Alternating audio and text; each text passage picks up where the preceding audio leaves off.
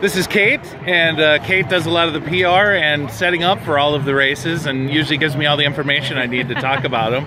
So I'm doing a little behind the scenes video for Fitgers. Yeah, perfect. And so right now I know that I just took some video of the guys setting up over there. I'm going to kind of turn so we can see a little more. The guys setting up now, running the wires across, that's for the timing shift, yes, then, right? That's for the timing shift. That's right on the back of the bibs. A lot of runners probably wouldn't even notice that it's there, but then, so when they come across, they can get their official results. They should get an email right away.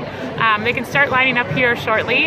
The road's closed at 8:30, so it's just kind of like we just swing it across and set it up. So we could run out on the road and not worry about any cars. Not worry about it, anything. And then there's people still picking up their packets, which is where a majority of the staff are. Okay. I'm running around with the social media, so if you have any questions, always just connect with us via that. Just chat with us. We'll always respond. You can go to grandmasmarathon.com anytime during most of these races, and then our websites during the big race. Yeah, and we're always doing, this is the first year we're doing a Snapchat filter, so if you are taking those selfies, make sure you just tag us in it, and it'll be great. Okay. Yeah. And then one of the questions I was going to ask you is, with the timing chip, it actually kind of changes the way people race, because now it doesn't start till you get across the line. Correct. So when that gun goes off, a lot of runners think that, oh, I got to get across, that I'm already getting time. That chip doesn't start timing until your foot crosses that, the mat. The starting line. And then there's different splits that you'll run. So when you get to the 1.5, 2 miles, you're gonna be getting a split. So then you can go back and look at how fast you were racing.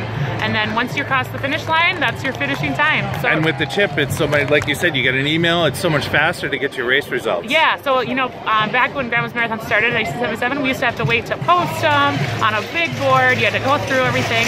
And now it's just instantaneous. I wouldn't even want to be that person on the finish line. Stop doing the stop time. Oh, there's another one. Oh, there's another one. Well, thank you, Kate, very much. And we're going to do this all the way through till Grandma's Marathon, a little behind the scenes. So you'll meet Kate a lot. Yeah. Congratulations. How was the race? It was good. It was nice weather for once. Yeah. Last year was nice too, wasn't it? Oh yeah, it was actually pretty nice. I think so. No, it was sunny last year, the first time in I think years. it was warmer this year though. You think so? Oh yeah. It was probably the nicest day of the year. The course was a little different this year, wasn't it?